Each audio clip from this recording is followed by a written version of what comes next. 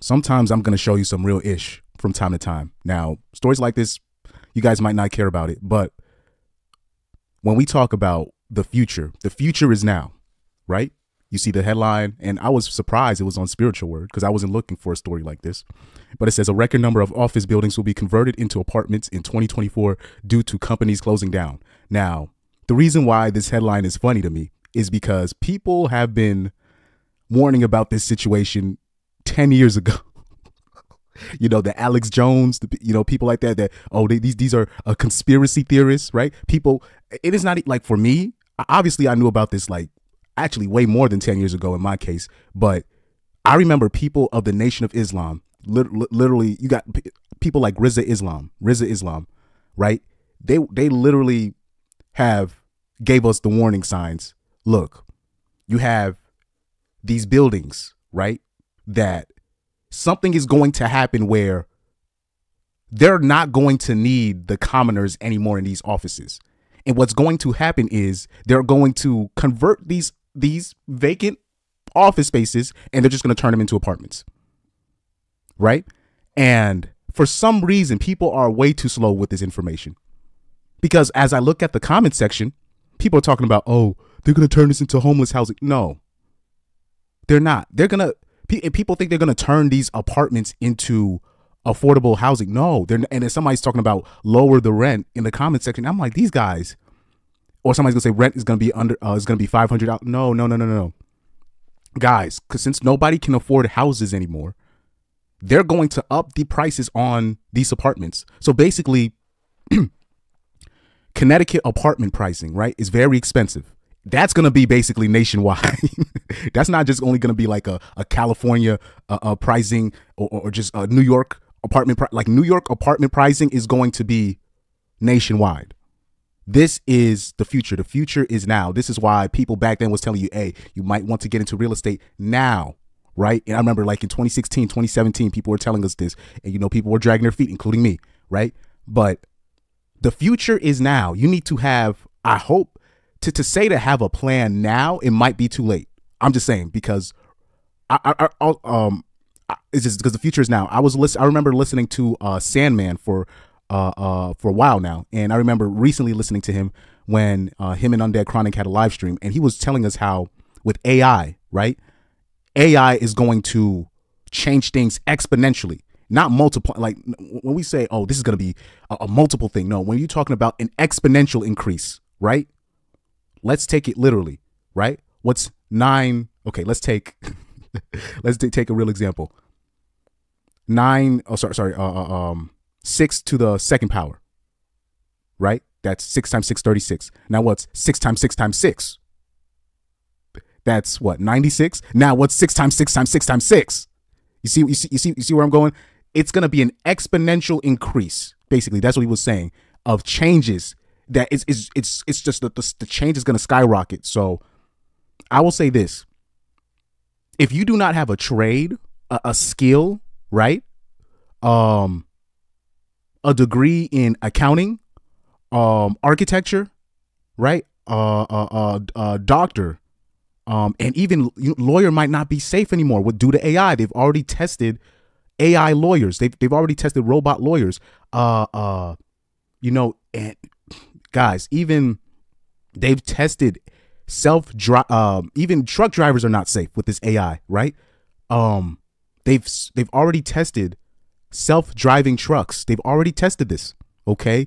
I'm trying to think of other, like the job, cashiers, not safe anymore, because if they're going to turn everything cashless, there's going to be no need for cashiers. They're just going to have everybody doing self-checkout, or they'll just have people just monitor people at self-checkout, which makes no sense to me. Because with the whole stealing epidemic and whatever, but I think that's a setup so they can try something else. So you have AI taking a lot of people's jobs, and I'll say this is where this comes back to women. There are a lot of women that have these cushy jobs, right? I call these filler jobs, right? And when it's time to make cuts, it seems like women are the most affected because they pick these certain soft skills, soft jobs where they're in these offices, right? And when it's time to make cuts, they're the first to go. Now, All those 304s that have been bragging on their job in HR and all this stuff in the office, basically just scheduling and planning meetings and whatnot at best, right? Soft skills developing and all this stuff. They've been bragging on their status, how much money they making over ninjas and whatnot. And they're going to be the first. A lot of them are going to be the first one to be out now. And they're going to be, it's going to be interesting. The next, from now to 2030, is going to be the most interesting 6 years that we're probably going to witness. These, because especially with AI coming in and stealing jobs, immigrants are going to come in and take all those little jobs that you think is beneath you. They're going to take all those jobs, right? It's going to be an interesting next 6 years. So hopefully your investments are good. Make sure you got a plan. Make sure you have a legit skill that cannot be replaced by AI. You know what I mean? Let's see some of the comment section right here. We said, what's that rent going to be looking like? Because some of those buildings have really nice, the rent is going to be high because people can't afford houses anymore. So everybody's going to be in, basically, the projects are going to be everywhere. Basically, that's what I'm trying to say. The projects, people talk about project buildings. It's going to be, everybody's going to be living in the projects. Everybody in the future is basically, the projects are going to be everywhere. They're just going to make it look good, but it's basically going to be the projects everywhere with house mortgage type payments every month.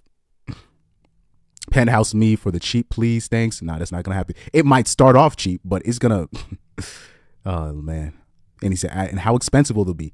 Very expensive. He says, so many people about to work from the comfort. You see, these people there, they don't realize what's happening. They don't realize what's happening. They don't realize what's happening. AI, exactly. AI is taking over everything. They don't realize. Normies don't see this. What's happening. The reason why I don't even cover topics like this is because it's just too much normies. Because they have no clue. Even look, man. Let me tell you something. Even before the pandemic, I remember anybody that watches the Corey Holcomb 5150 show or follows Rizza Islam. He was literally, I'm talking about 2018 or 2019, I believe, but I think it was the end of 2018. He was literally saying, and people from the Nation of Islam, they've been saying this for a while, but he was literally like, look, there's going to be a time where something's going to happen health-wise and people are going to have to take shots that they don't want. Rizza Islam was saying this in like 2018 or 2019, and even before that, but particularly 2018, he said, people, you're going to have, and if you don't want to take the shots, I have this PDF document that you can write so you can excuse yourself and your family for not taking shots. And specifically, he said, if you don't take these shots, they're not going to allow you to travel. They're not going to allow you to work. They're not going to allow you to go to school.